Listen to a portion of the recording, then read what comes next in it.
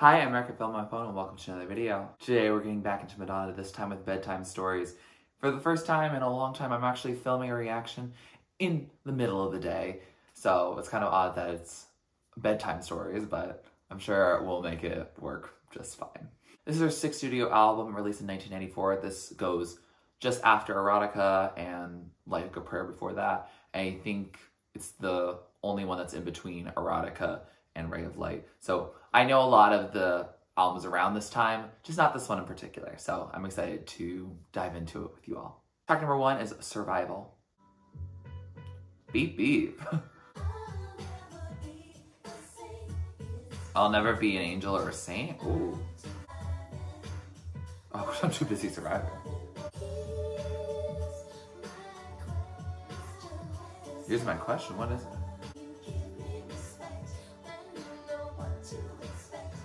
You give me respect, you know what to expect, period. So that was Survival, and a chill way to start the album. It was very laid back, it was groovy, R&B influenced. I feel like the lyrics are ahead of its time, really, in that it feels like, you know, she's going through the motions and having to deal with surviving in the world. And I feel like, I don't know, it just speaks to me in our political turmoil. It feels very much a song that could be tied to like women's empowerment or women's struggles in particular. And she's saying she's not going to be a saint or an angel about things, but she's going to, you know, do the work to advocate for those that are struggling and advocate for herself when she's struggling. I also see the song connecting a lot to Swim from Ray of Light, about really just making it through and how you just have to. And yeah, I feel the song. Sonically, it's alright. It's not something that wows me. It feels like a more chill vibe. But lyrically, I think she's opening the album off on a very telling note. Track number two is Secret. Ooh, starting with some acoustic guitar. Things haven't been the same since you came into my life. Ooh, I love how the beat came in there. This beat sounds very familiar. I can't tell if it was on Erotica or on Ray of Light, but somewhere in the 90s.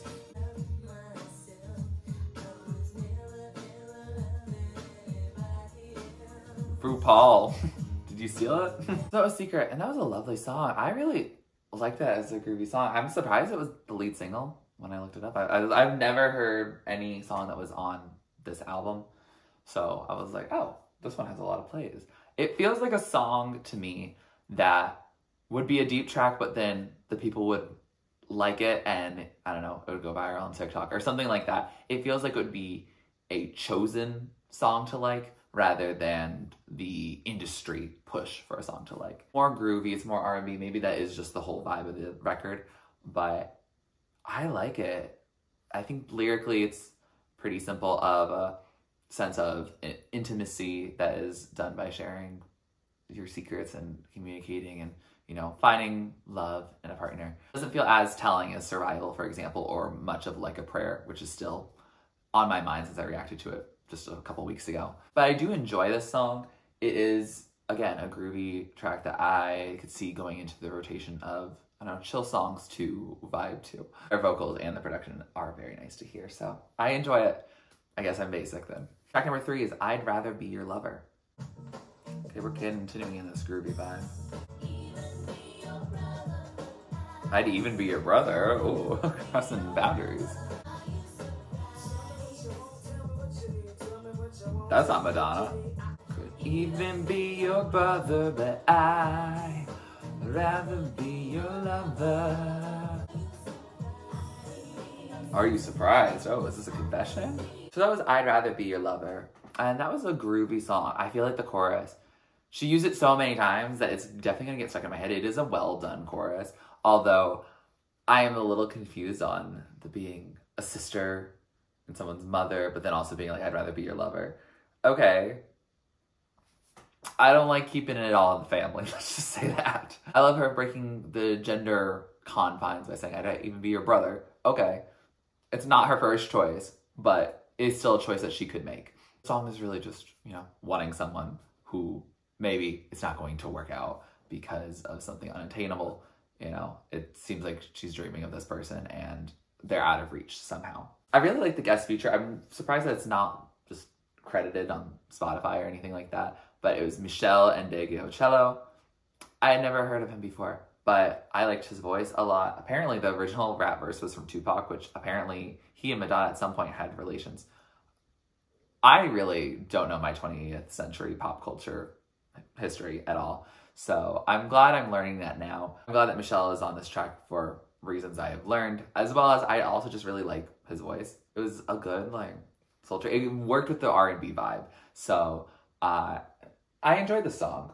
I think over time I started liking it more, but it is a bit repetitive. I kind of wish maybe it was like a little more of like a 3.5 minute vibe rather than a nearly 5 minute vibe, but I enjoyed it nonetheless. I also think I'm starting to get the vibe and the feel of the vibe. It's a laid back, chill vibe. It's not something where we are going rapid fire, not something to pump our adrenaline, not something that's going to, I don't know, shock us as much. So I'm in for a chill time. I've needed some time to recover. So yeah, let's recover. Track number 4 is Don't Stop featuring Daniel Abraham.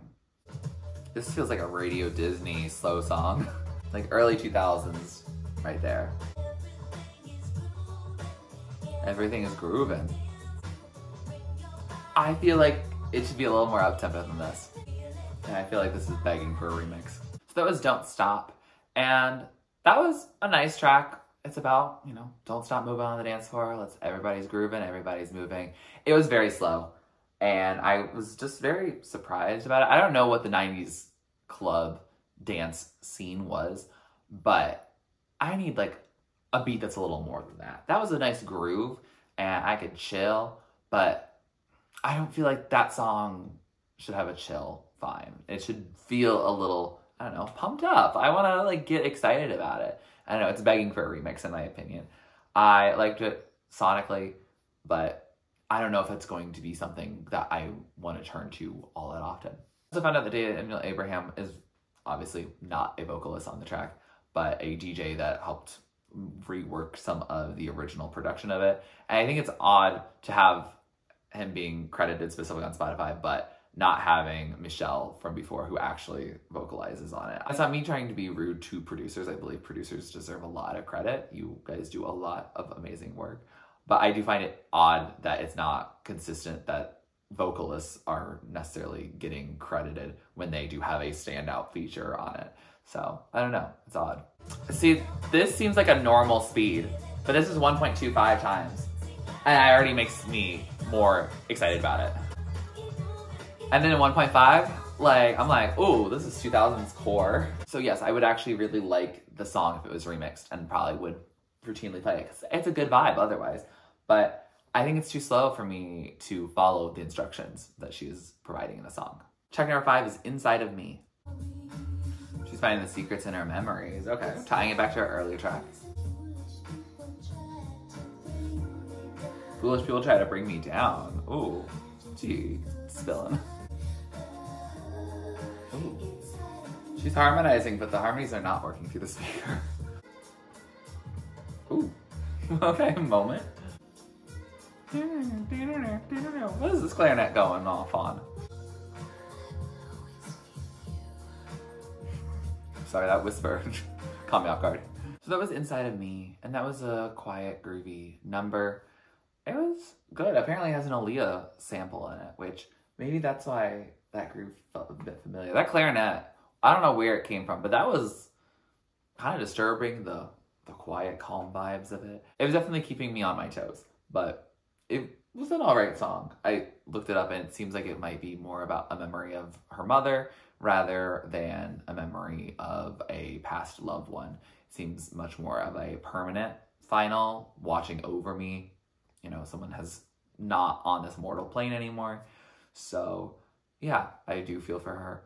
Again, my apologies go out to anyone who's lost loved ones lately. Yeah, it's hard. I'm getting a pretty sonically cohesive record, but I'm glad that this song, like the first song, Survival, we're getting a little bit of lyrical depth as well. Track number 6 is Human Nature. Oh, express yourself. Callback. Don't repress yourself. Hey. We love repetition here, I guess. I really have no idea what's going on right now. Oh. Oh. Oh, that bang. It's human nature. Okay.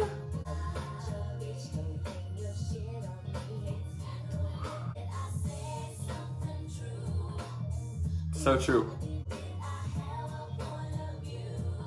Oh no, she had a point of view?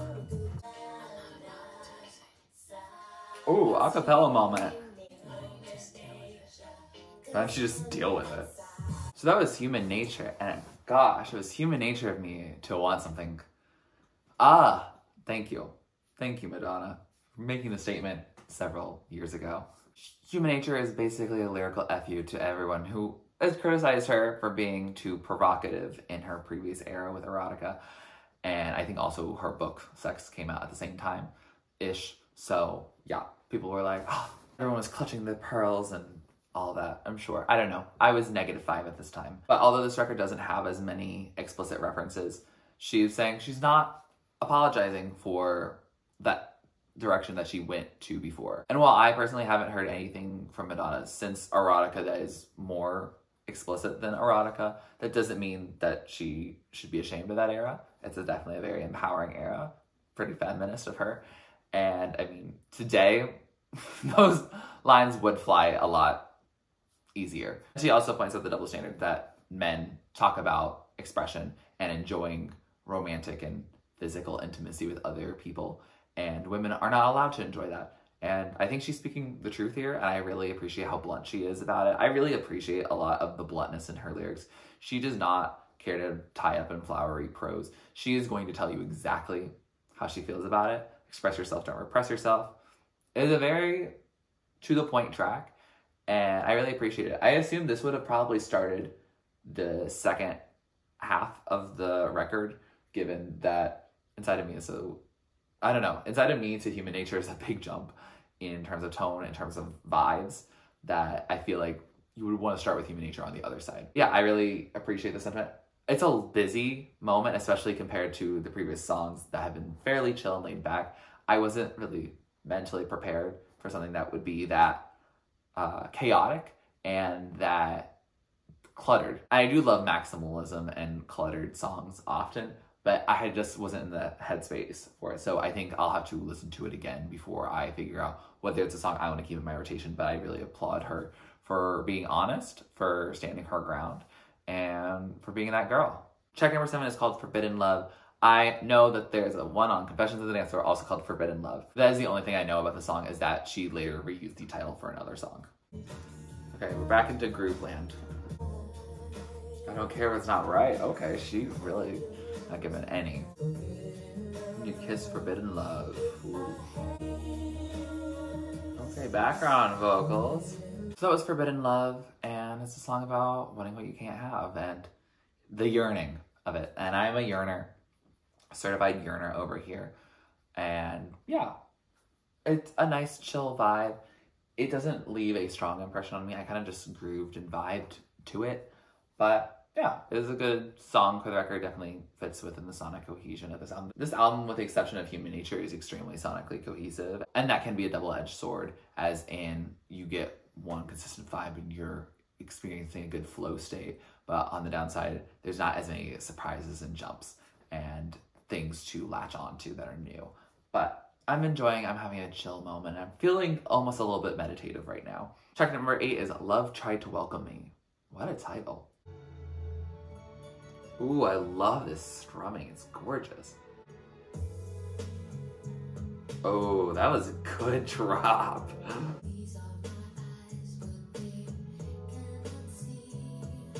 They are my eyes, but I cannot see.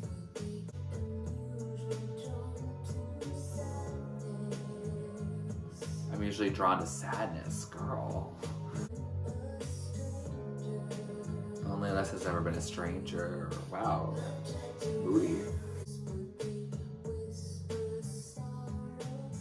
They whisper sorrow. Ooh, she is in her feels. This song just sounds like a nice bright fuchsia. I don't know how to describe it other than that. My My soul drew back from the welcome. Oh. So it was Love Tried to Welcome Me, and that was a gorgeous song. And like towards the end, I started feeling a little like, oh, I don't know. 5-minute songs, they can be really good if they are really capturing me, but I feel like a trend in the 90s in general is that songs go on for a while to let you feel them out, and then you could edit them for club things or for the radio or whatever. But yeah, this song was fairly long, but I enjoyed it nonetheless. It was a beautiful color in my head, and the chorus seems to have come from a poem that was by an Anglican minister I'm not very familiar with, and so I'm not going to reference a bunch of religious things except for the fact that she does routinely reference religious things in her work, most notably with Like a Prayer. But yeah, it's cool to see her continue to do that on this project that really hasn't touched too much into religious territory much, or even taking a lot of religious imagery, but it's really interesting to see it here. And yeah, I think of the slower songs that we've been hearing on this project, I think this one is up there. I do like that concept. It is definitely very sorrowful, mournful. Maybe it goes with the somber tones of religious imagery, but I found something in it. I'm not quite sure exactly what emotion I felt in it, but I felt something connecting me to it, so I enjoyed it.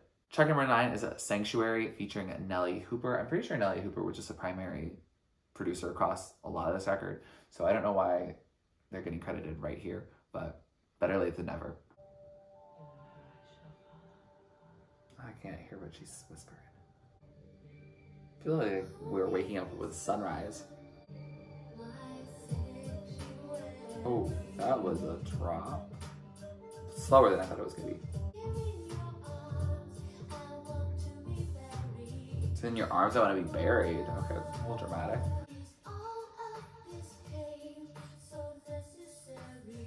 Is all this pain so necessary? Probably not.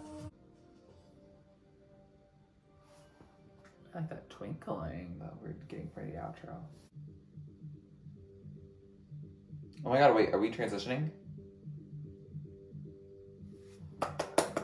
So Sanctuary, and that was just a nice chill track about saying that this person is their sanctuary, that's who they want to be buried with, that they just want to follow that love. Took some lines from Leaves of Grass from Walt Whitman. We love the Transcendentalist movement. And those lines talk about how they're going to follow the person who speaks to them in the right voice, and, you know, the waves follow the moon, and I don't know, a lot of nature imagery, which is cool, and definitely makes it feel more outside. I'm most impressed about they're doing the nice smooth transition to the next song, which will be track number 10, Bedtime Story, basically the title track. I'm very excited to get into it. I think Sanctuary was good, but I think it definitely just continues the movement of these lightly romantic, not super deeply personal songs that are more chill and laid back. So let's see if that trend continues on the title track. I also love this synth, it's really nice. Oh. Today's your last day. Gosh. Okay. Pick it up, pick it up. Okay, yeah, hit the bass drum. Let's get unconscious mood. Yeah. I love how it feels like it's all under the surface, but you feel the texture moving. I'm gonna relax. We're all still wet? No. Tense. I'll never explain again. Oh, ominous. So that was Bedtime Story. What a fun song. And it makes a lot of sense how groovy the song is. This song was written by Bjork. Oh! This album sounds nothing like Bjork. But this song feels very much like that. I mean, I think the Let's Get Unconscious repeated, I was like, that doesn't sound like something that Madonna would directly write. And it's not. It's something that Bjork wrote. And then Madonna, you know, she puts her own spin on it, of course. But, that's wild. I really like how groovy it is. It picks up the pace a bit. There's something definitely very, like, intriguing about it. It reminds me of early Bjork, which makes me really want to finish Bjork's discography as well. Yeah, this song was fun, and it's really about saying, like, let's not think about logic. Let's just, like, be unconscious. Let's just tap into our intuition, just vibe. And that's something that I can relate to in Bjork's discography, something I can relate to in Madonna's discography, something I can relate to in my own life. It's a good song. I'm surprised how much of a, I don't know, secret it is on the album. It's track 10, and it doesn't seem like it's one that gets played too much, but I really like it. Apparently there's a music video for it that's really expensive and was really well done. So much so that it's permanently displayed in the Museum of Modern Art, which I visited. I don't remember this music video, so I have to go return to check that out or react to it. I also want to react to more music videos from Madonna because, I mean, she's the queen of pop for a reason. I'm sure some of it is visually inclined, and I really have only done The Confessions of the Dance Floor as well as American Life, so I really don't know what I'm missing yet. So yeah, I'll definitely have to check those out. If you are interested, let me know which videos from this project or from another Madonna project I should react to. But I really like this song. This is a good vibe, and I don't know. Yeah, it renewed some energy in this project. Track number 11, last track on this album, Take a Bow. Ooh, twinkly. Sounds like from like an old romance movie. This masquerade is getting older. Do you mean what you say? You gotta express yourself, not repress yourself. Oh, this is an end of a relationship song. You're to the part where you're breaking my heart. Shoot, Madonna. The show is over, say goodbye. Ugh. This makes me wonder what a remix with Take a Bow from Rihanna and this one would sound like. So that was Take a Bow, and that was a chill vibe to close out the album. It made sense, you know, a roll credits moment of, you know, the end of the relationship, all of this love and declarations of love. It's over now, and it's also the end of the record and, you know, saying goodbye. I also just found out that this is her longest running #1 in the US. And I've never heard it. I don't think I've ever heard of it. I don't think so. I don't think it gets referenced that much. It was 7 weeks at #1. Like, I don't know why. I guess 1994 might not have been as competitive then. I don't know. Maybe it was just between eras for other people, because I don't see how some of our other works haven't gone longer, and also why this one has gone long. It's a good song, but it's not going to be one that would stand out for me. I don't know. It doesn't stand out to me, so I guess people are just like getting a mellow, chill vibe at the time. That said, we have finished this album, and I don't think this is my favorite project from Madonna. This is not a roast or a diss of her, but I think this one wasn't really made for me. It was made before I was born, so that'll do that. But I don't know. It doesn't feel as impactful. I think she was in a reflective state. She's in a romantic state. But with the exceptions of Human Nature and Bedtime Story and Secret, I like Secret. Yeah, like the rest of them, they do just feel chill and not like she's making any grand statements. Not that she needs to. Pop music doesn't always have to make big statements. But I feel like before and after this time, we've seen her do more progressive work, more interesting work. I feel like some of these ballads that are about this romantic vibe, she was doing on erotica, like Rain. I really like that song. And it's still pretty mid-tempo, but it is a little bit faster than I think a lot of these songs.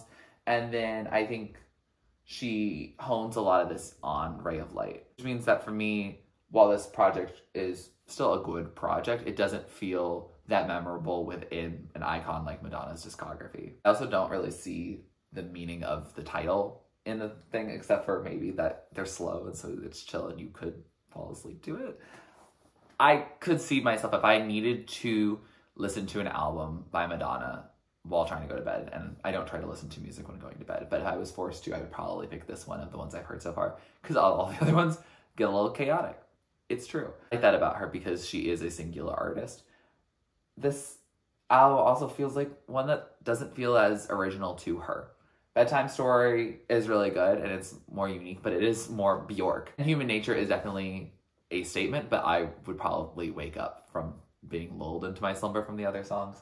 So it's really not the project that is, for me, it feels very transitional. I feel like she did work like this a bit in Erotica and a bit like this in Ray of Light, and this one kind of just gets put in the middle, and it's an unfair placement because those are two really iconic albums. Every artist that is going to have a decent amount of output is allowed to put out music that is simply good rather than world breaking. That doesn't mean I have to fully regularly listen to it. I don't think I will. It's also really slow generally. I think I would like this album a lot more if it was like 1.25 times speed the whole time. Yeah, I think the BPM could get higher for it to be just, I don't know, a jam groove. I'm not a slow jam person, so this is for the slow jam crowd probably, and I'm not that crowd. So while I again respect all the work that she's done, this one's really not as much for me, and I think I'll be okay with that. We'll see in due time if it ends up changing for me, but for now, I'm pretty like lukewarm on this record. Oh, with that said, here are some of my favorites. So the top tier are the standouts, the ones I'm going to play over and over again, the ones I'm going to really take as the highlights from the project. Songs in the middle are songs I like. I'll add them to my playlist, but that'll be the top of the top. Maybe a song I don't skip, but not necessarily a song I necessarily turn to. And then songs at the bottom are just not really my thing. Doesn't mean it's a bad song, doesn't mean it can't be your favorite song, just means it's not for me, and that's okay. I was -5 when this album came out, and I'm still getting into R&B vibes. I tend to like a lot more of the, I don't know, up-tempo R&B songs that are coming out, or ones that have a little more surprise in the lyrics or something like that. I gotta have something that breaks it out of that chill, slow jam, and I don't feel that always the case on this record. If you like this video, please like it, please comment down below what you'd like to react or do next on my channel. Please subscribe to my channel if you're not already and you'd like to be, and thanks for watching. This is TurtleStormer. Catch you later. Get out of the zone.